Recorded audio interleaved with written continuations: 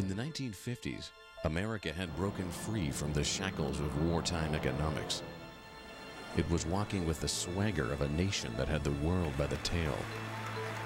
Scientists had harnessed nuclear energy. Jet-propelled airplanes were breaking speed records, and the race to space was on. But perhaps more than anything else, one thing melded imagination and consumerism, putting this era in perfect context. The concept car.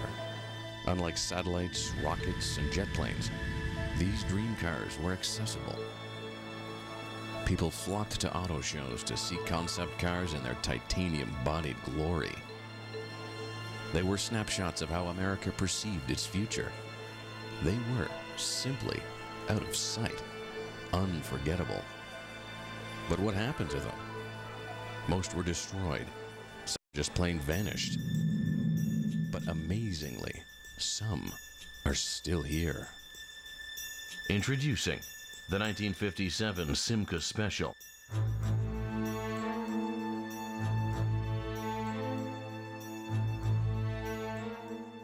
If the Batcave existed in 1957, that car would have come screaming out of it. The 1933 Aeromobile.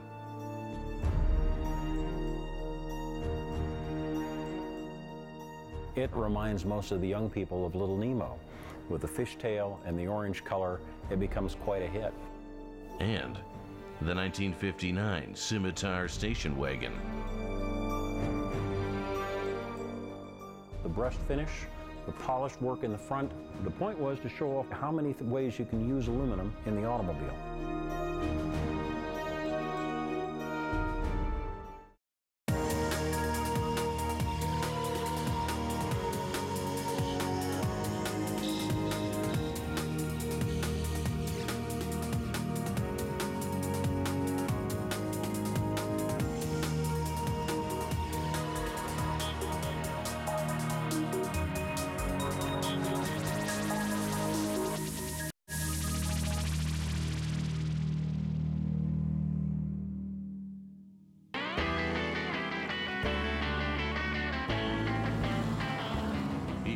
Driving past snowbanks, and you can see the driver's breath in the cold morning air. The Simca Special makes you feel like you're out cruising on a summer night in the 1950s.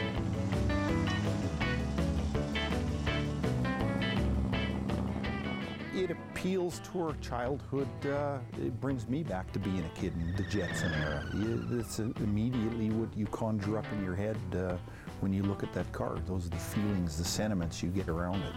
The body is long and smooth, climaxing with a dramatic back end. The fins are such a dominant feature on that car. It's really unique to be such a small sports car and have those big fins on it. Those are freaking Cadillac-sized fins on a little sports car. It's awesome. When it was originally built, it had a one-piece bubble canopy, giving it a look suited for a superhero. I swear if Batcave existed in 1957, that car would have come screaming out of it. It's the wedge, the fins. It's amazing shape. It's really, it's from a period. It screams late 50s. In 1957, the American car business was dominated by the big three: Ford, General Motors, and Chrysler. Of the 6 million cars made that year, 95% were built by those three corporations.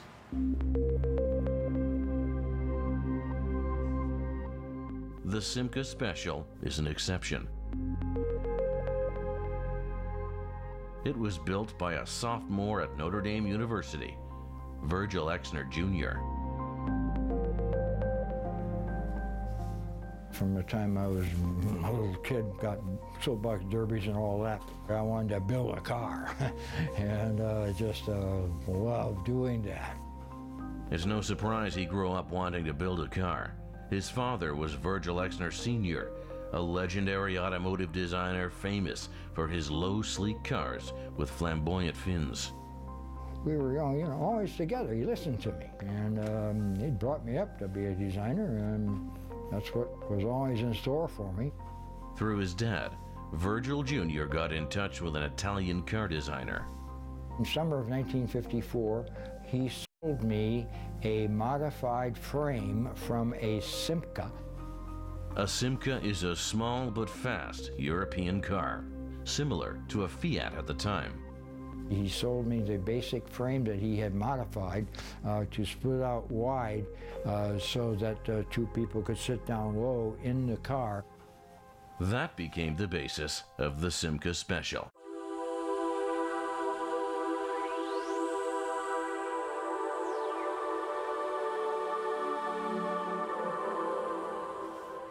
I formed tubing and whatnot to build a superstructure, you might say, and from there and then on I started to design a sports car at Notre Dame.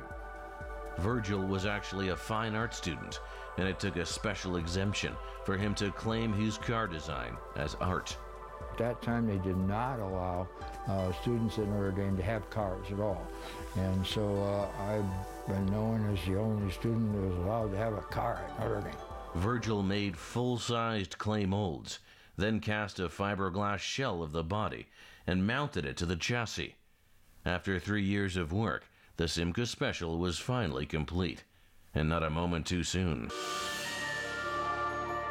Virgil and his car spent the next year and a half on opposite sides of the planet.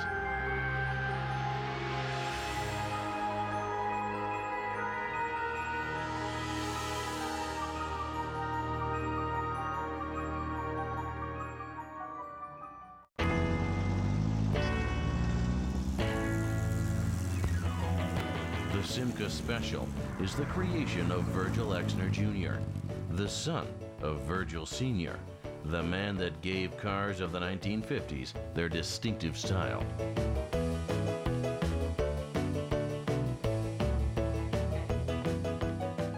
The younger Exner designed his car at Notre Dame University and submitted it as his graduate thesis. I finished the car during that summer before I had to go into active duty with the Air Force. When I was in the service, I was first stationed in Korea for a year.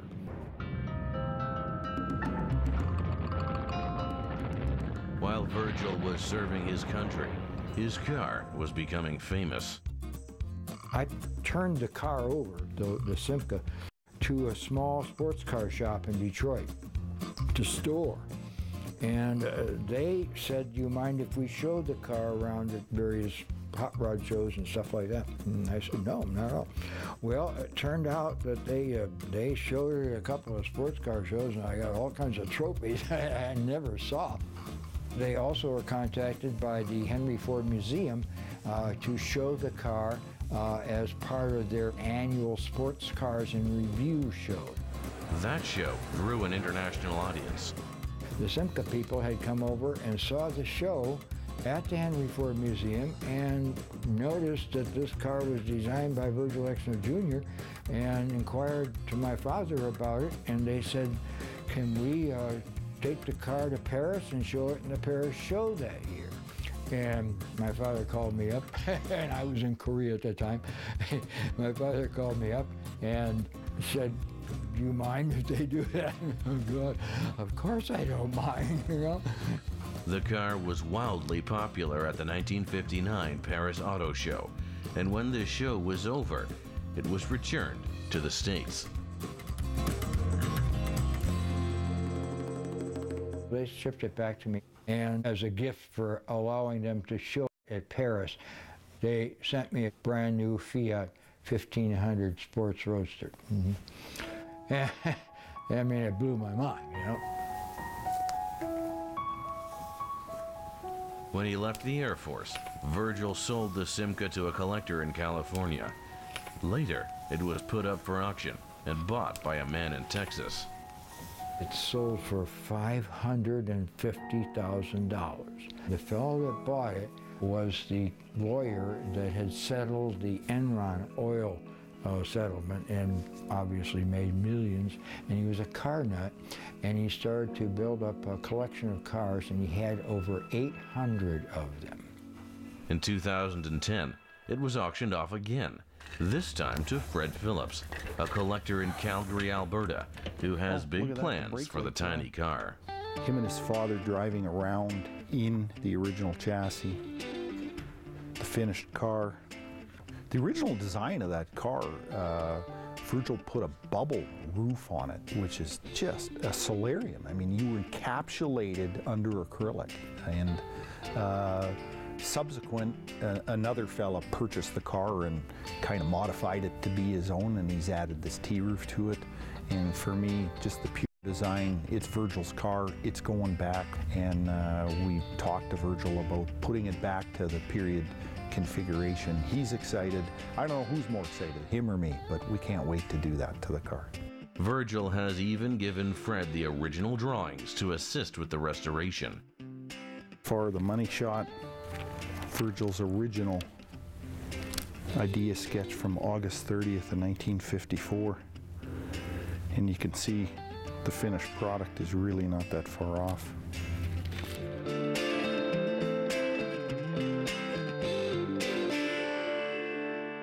Virgil Exner Jr.'s family connections certainly helped get his car noticed. The Aeromobile didn't need any help attracting attention.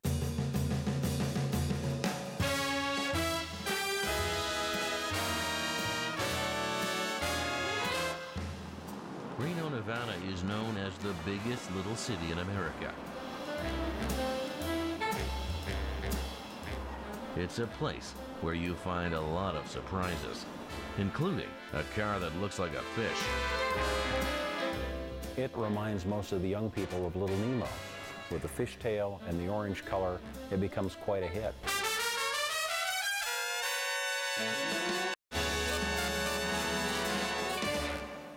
It looks like it could swim, but its creator actually wanted it to fly.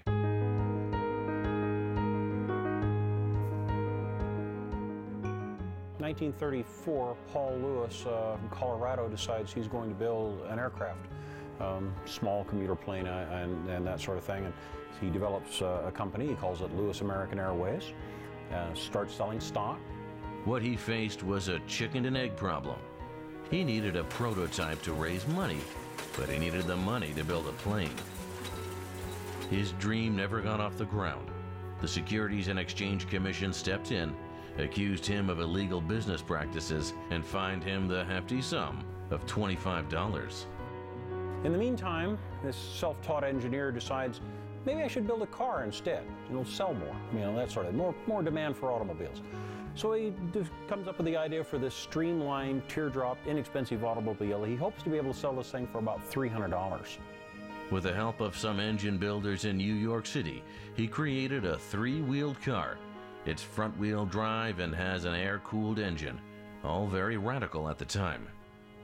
It's very much an economy car. It's a little four-passenger, say small four-cylinder engine, about 50-60 horse, a three-speed transmission. Being a three-wheeler also cuts down on the cost. Less suspension, another tire to work with, that sort of thing. It also gives him the opportunity to bring that unique teardrop shape to the car so that it, has an ultimately streamlined look. And also, to take in the bumper and everything, he gives it a cute little whale tail at the back and makes it very popular with the younger set. Today, people are attracted to the playful shape and color. But in 1934, at the height of the Depression, it was the fuel economy that got noticed. Thanks to its lightweight and aerodynamic shape, the Aeromobile got 44 miles to the gallon, comparable to a modern-day Toyota Prius. Lewis had plenty of brilliant ideas. What he was short on was cash. Trying to drum up interest and a dealer network in the automobile, and he felt that the only way he could do that was to prove the viability of the automobile and also to get out where the public could see it. So he traveled all over the United States. There was 36 states in the one tour he took at nearly 40,000 miles, stopping in little towns along the way and basically just pulling up in the town square and waiting for a crowd to show up, and then selling them on the idea of buying stock. Unfortunately, Lewis's grassroots fundraising triggered a return visit from an old friend. He's now got bankroll and everything to go. Here comes the SEC again.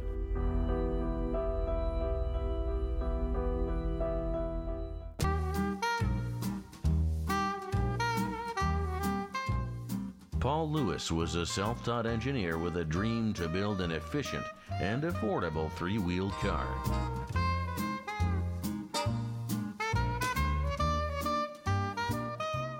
He takes the automobile on a tour, to develop interest in selling stock and develop a dealer network. He covers 30-odd states with the automobile.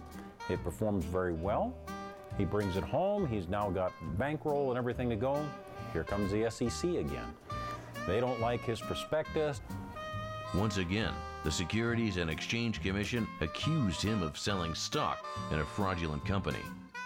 He had little investors, he had big investors. He kind of changed his numbers whenever it suited him. If a guy only had $10, well, we'd take the $10 and go from there. It took 3 years of fighting in court, but eventually Lewis cleared himself of all charges. With that behind him, he gave the Aeromobile one more try.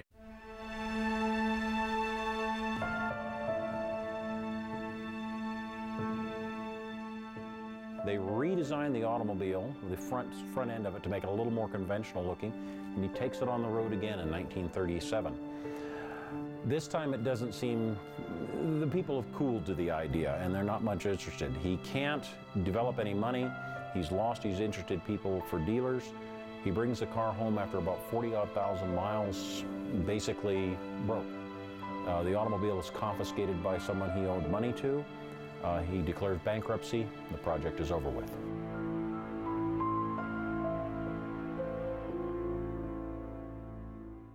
I fully think he was intended on building an automobile, that he really felt he could deliver it to the public. It just didn't work out for him financially. Paul Lewis died in 1990 at the age of 94, still insisting that if not for the interference of government bureaucrats, he'd be a millionaire many times over. The Aeromobile was the passion project of a single man. The Scimitar Wagon was created by one of the biggest companies in America.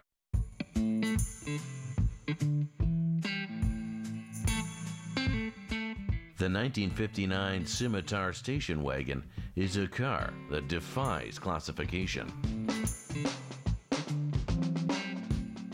Totally conceptual automobile, yet not ever intended for production.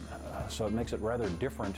It wasn't a personalized coach-built car, and it's not a car the manufacturer is going to run with. It puts it in a unique niche there. It looks like a little Art Deco and a little bit 70s disco. The automobile is fully functional. You can get in it, you can drive it. It has nice leather seating, and upholstery is very nice, trimmed out nicely. The point was to show off what you could do. So you have different finishes, the brushed finish, the polished work in the front and on the rear bumpers. And of course, through the center line of the car, we see the classic scimitar stripe here, where the automobile gets its name, the shape of the Arabic sword.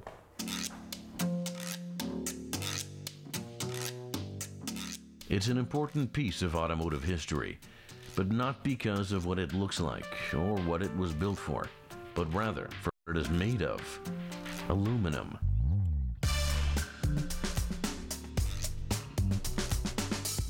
Olin Aluminum was a large manufacturing concern that actually goes back to 1892, when they were formed as a manufacturer of blasting powder in the Midwest. The company became an industrial giant by producing ammunition during the First World War, and then rifles for World War II.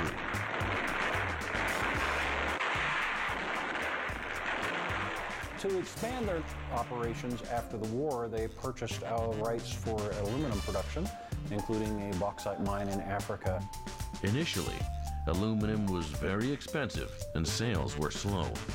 They decided that they needed to show what could be done with aluminum, and they figured no better way than to enter the automobile industry. To do that, instead of just bringing in samples of aluminum, they got in touch with Brooks Stevens and decided to build an automobile using as much aluminum as they possibly could. At the time, Brooks Stevens was a cutting-edge industrial designer who created iconic looks for everything from trains to toasters. Anything you see that looks metallic is aluminum. The steel parts are painted because steel will corrode. So, we do that for the structural part of the automobile, but all the other bright work on the machine you see are polished aluminum. There's even a retractable roof over the back seats that's made of aluminum. Brooks Stevens recycled that idea in '63 when he drew up the Wagon for Studebaker.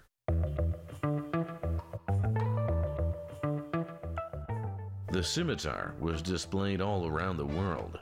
It was originally shown at the Geneva show in Switzerland. It was also shown at technical product shows here in the United States by Olin Aluminum to show off what they could do and what their products could be used for. Unfortunately for Olin, it wasn't the success they had hoped for. Not initially, no. I say the cost of aluminum, we weren't much interested in lightweight machines. It never really caught on the way Olin wanted it to. So it was an interesting exercise that came for nothing. Eventually, they got out of the aluminum business. Later on, 20 years downwind, we get into the fuel crisis, that sort of thing. Aluminum starts to become very important. Your automobile today uses a great deal of aluminum in body skins and internal components to lighten the automobile up. The Scimitar's life as a show car lasted less than 5 years. Mid-1960s, they've kind of used up the idea. And the car's starting to look a little dated by the middle 60s. And so they're literally disposed of. They basically just let them go. Our automobile was purchased by an executive in the company. He used it for his personal use, and it ended up in the middle of Wyoming in a private collector's possession. That's when the National Automobile Museum in Nevada decided to add it to their collection. The gentleman from Wyoming volunteered to drive it out, so it's a fully roadable automobile. Drove it from Wyoming to Reno and delivered it to the automobile collection in the middle 60s. And that is where it still sits today. A fascinating example of how even huge companies sometimes head down the wrong road.